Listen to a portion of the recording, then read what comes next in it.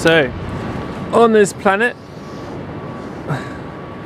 we have America, South America, a bit of Europe, Southeast Asia, Africa, and then we have Australia, and then down here is New Zealand, down there.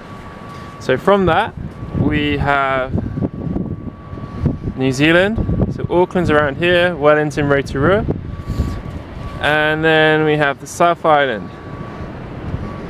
Fiordlands are here, and we have Stewart Island and Whenua Hou are here. So, the Kakapo, before the Maori around, were everywhere on this island, and then they were eaten a bit, kept as pets sometimes, mostly eaten, and then also the white people came to colonize the lands, decided to eat the Kakapo as well more, and also they brought dogs and cats, and there was lots of rabbits. With these rabbits, they decided to control these rabbits because they're in abundance by stoats and weasels.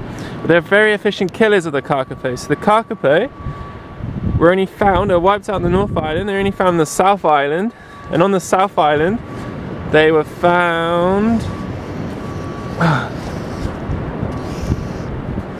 in the most extreme locations. So around the Fiordlands, it's around this area down there. So we're looking at Dusky Sound, Resolution Island, around here, and the very tips, so Tutoko Valley as well. This is very steep terrain. And then also, they were also found on an island around here called Stewart Island. So Stewart Island's here, Oban or Half Moon Bay is there, National Park is all around it. This is Whenua Hou, where we are right now. Stewart Island is down in the distance, that's the Ruggedies, which are about here. And Whenua Hou is where we are now, so we're about here on Sealers Bay. And that is the situation. So here there was males found, about 8, before they were wiped out, and then also here were what was left of some males years later and some females. From that, they translocated or relocated these, because of rats and weasels and stoats still predating on them, to Whenua Hou, here where we are now, and also to some islands around here, so it's like Anchor Island.